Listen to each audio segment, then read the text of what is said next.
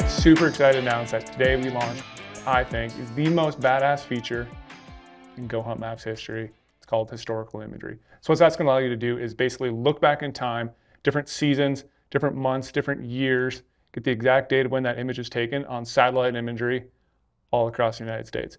So I really use this a lot in burned areas, trying to find glassing areas with open cover. If you're a whitetail hunter, you can use it for leaf off coverage as well. There's so many different use cases. Snowpack, like I said, wildfires, all sorts of different things you can do to make your e-scouting efforts that much better. And I absolutely guarantee it's going to be one of those features that I'm going to be using constantly because I want to know what that imagery looks like during certain months. How's it look from August to October when I'm going to go hunting? How can I find those hidden gem little water seeps in the mountains? And it's very easy just to toggle back and forth on different imagery dates on your e-scouting when you're doing your web research to try to plan your hunt. Use this tool, you will have a better season.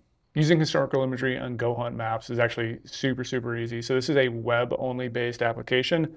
Reason being, got to use a big screen when you're e-scouting. It's a lot easier to see, little small details when looking at a map, so you can drop waypoints and just really get a better picture of what you're actually looking at through your e-scouting effort. So jump over to GOHUNT Maps. Once you got GOHUNT Maps open, you'll see there's a little black toolbar on the left. The fourth icon down is a historical imagery icon. Click that, a little box will pop up. So this is your historical imagery tool.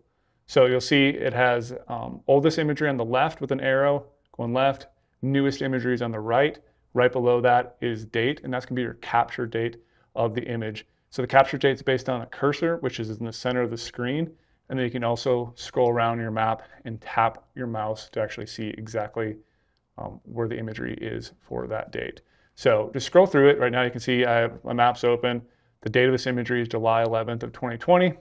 As I go back in time, you'll see the imagery change. So now I have September 24th of 2014, September 21st, 2015, August 16th, 2011. And as I get all the way back down, imagery just keeps changing, dates goes back. And what I really want to mention too is as you're zooming in and zooming out, you might get a little bit more imagery based on the area you're at. So you could have less as you're zoomed out, and as you zoom in, you might have a little bit more. Imagery dates are going to be changing depending on the area you're looking at. But for most of the time, it's, recent imagery. Sometimes I've seen all the way back to like 1999. You get a big wide array of images to check out. Another really good tip too is I like sometimes diving back into time on the historical imagery slider because sometimes that imagery is actually a little bit higher quality in the area I'm looking at, or the satellite imagery that was taken has a little bit different shade, or not really shade, but orientation of the shadows, and I'm actually be able to see into that mountain a little bit better, find those water sources, just learn more about that unit just by changing that imagery date. So I will just go through and change the imagery date for an area I'm looking at, and then just start panning around right now, looking at these images, going back to some newer stuff, or jumping back to older data just to see what I can see differently.